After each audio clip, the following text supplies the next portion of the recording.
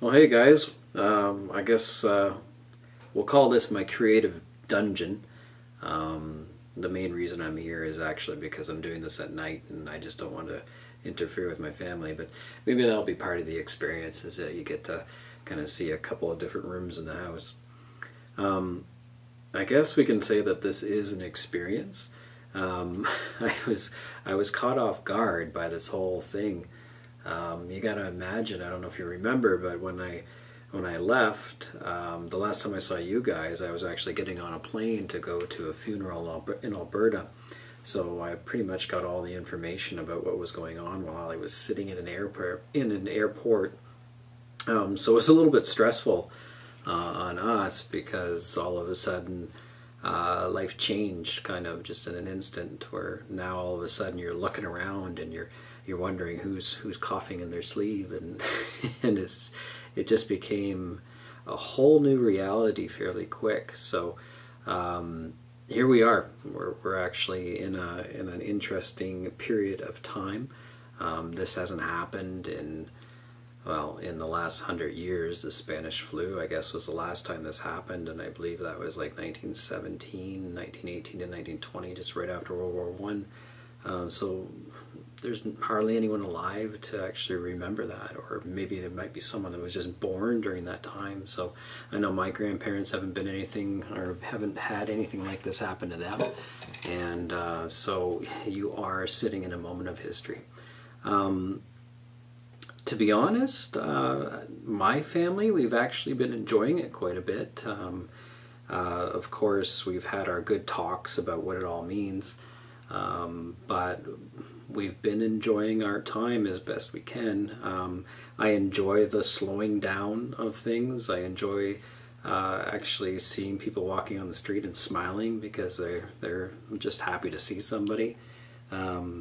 So there's been a lot of good positives, and I know probably you and your family are maybe experiencing some stresses too, but I'm hoping we can take some positives out of it, and I'm hoping that this will be a good experience for us. So that, I mean, we're going to be doing something new, and that's doing some online learning, which means I get to do stuff like this and talk in front of a camera, which is something I've done before, but it's weird because I know it's not going to be just my students that are often going to be watching this. It could be whoever, so it's kind of a vulnerable space, but we'll make it vulnerable, and that'll be okay. So hello, lots of stories to share, but we'll keep this as short as we can. The first thing I want to do for this week is I just want you guys to get familiar with the overall online tools.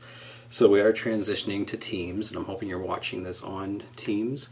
And so the first assignment is going to be I want to know what this is like for you.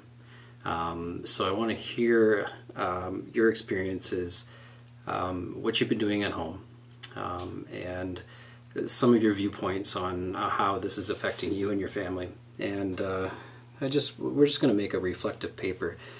Mainly to give us a writing mark, but also just to get reconnected. Your assignment is on Teams, and it will be graded on Teams. It'll be handed in on Teams. It's just the best platform for us to use. So this week is just about getting connected and just seeing how we can use these tools. So that's the main thing. I guess this whole thing is definitely going to be something that's going to be on my wall of stories. And so I don't know if you remember some of those lessons, but one of the main things is that, we're definitely not in control of this.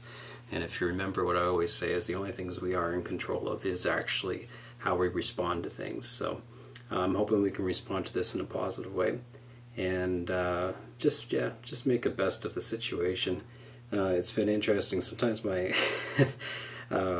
neighbor's kid is out on the lawn, and he's 3. His name's Levi, and he's just this, you know, this COVID-19 nightmare in a way, because he'll be playing with his mom on the yard, and he'll see me, and he's like, "Hey, Chris," and he's gonna, you know, walk right over, and it's just like, yeah, we'll just try and, you know, make this social distancing thing happen, but it's not going to happen with a 3-year-old. He's just a ball of joy. He just wants to be close. This is quite new for youngsters to think that they have to maybe keep their distance, but I'm sure maybe you have some interesting COVID-19 stories to share. But so hopefully you can get to the assignment, and hopefully you can start to write some of your thoughts, and we'll go from there. We'll see what we can do with this online experience. So let's see how it goes.